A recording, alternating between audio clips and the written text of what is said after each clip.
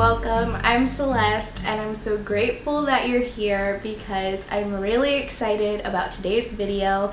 This is a concept that I've dreamt about for months, and if you love Gilmore Girls like I do, or you love coffee like I do, or you're just really excited for the autumn season, then these drink recipes that I'm going to share today are for you. So today I'm going to be sharing 4 recipes that were inspired from scenes where they specifically mentioned these drinks in the Gilmore Girls TV series. And these recipes could also be considered Starbucks copycat recipes because I'm a Starbucks girly. So I thought it would be fun to try these recipes at home with my own little Gilmore Girls twist. And they're all really easy to make and delicious, so I hope that you enjoy. This recipe is inspired by season 3 episode 8, where Rory is settling in for a classic study session and Lorelai enters the scene handing her coffee with Ovaltine. This is also a copycat recipe for the Starbucks chocolate cream cold brew because it reminded me so much of this scene. So you're going to need some cold brew, some vanilla syrup, 2 tablespoons of Ovaltine, and a 1/4 cup of heavy whipping cream. Don't forget your glass and of course your handheld frother.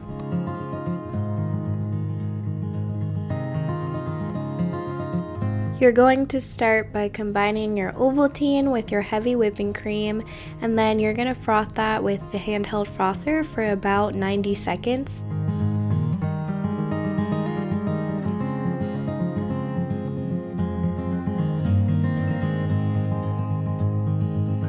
Once you see the bubbles start to form at the surface of the cold foam, you can froth for about 30 more seconds, pushing the air all the way throughout, and you'll get a nice texture for your cold foam. Then it's time to pour in your syrup and your cold brew.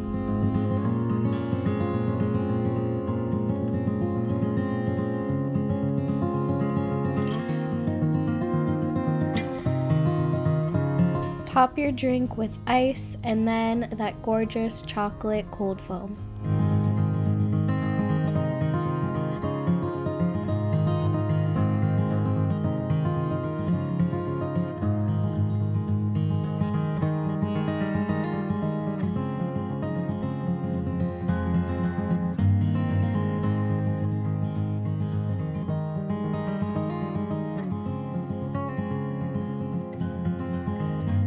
Our next drink comes from season 6, episode 7, where Rory has her 21st birthday party and her grandmother Emily insists that she have her very own cocktail.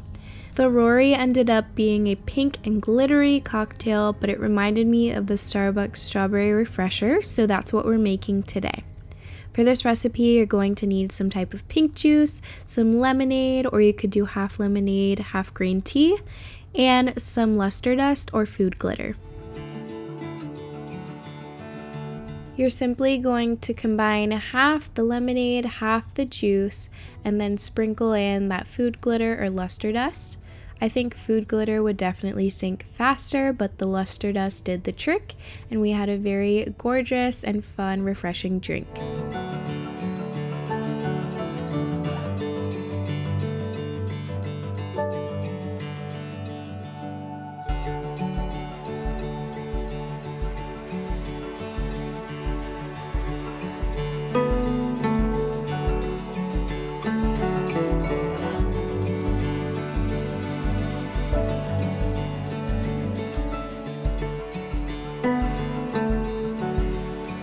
Our next drink is one of my favorites. It's the classic Luke's coffee, but specifically in season 1, episode 12, Lorelai says to Luke, "This is exceptionally good coffee," and he mentions that he adds nutmeg to it.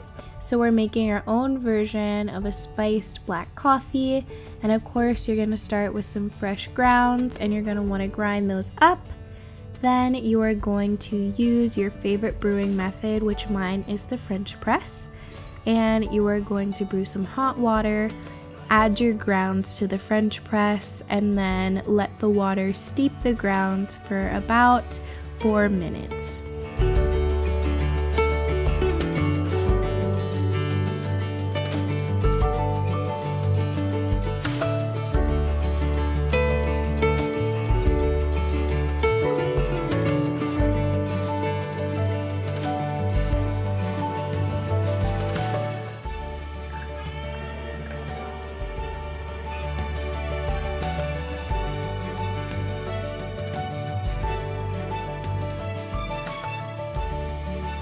Once your coffee is ready, you're simply going to add your spice to your cup.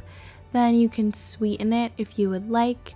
And I decided to add additional spice at the top.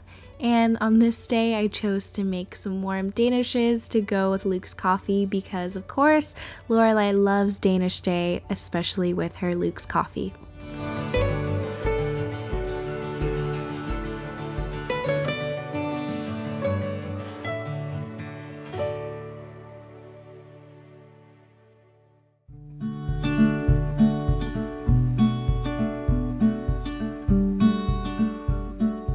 Our final drink comes from season 5, episode 17, where Lorelai cheats on Luke's coffee with a Weston's mocha chocolate caramel swirlacino with extra whipped cream. Lorelai finally returns to Luke's after their breakup, and he's like, "What is this?"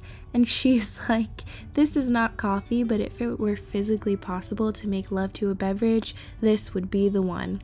And I get it. With all that extra whipped cream and caramel and chocolate, it's delicious.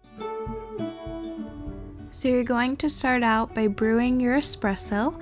I personally love using my Nespresso machine because it makes quick and delicious espresso. Then you're going to heat up some milk. I did about 1.5 cups for my 2 ounces of espresso. You can do more or less. And then you're going to froth that up really well, about a minute.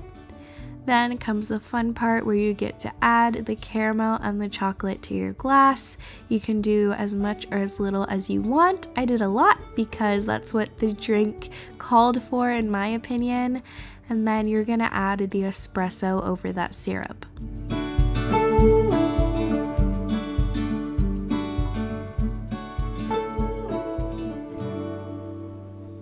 You know you frothed your milk well when you have that silky texture.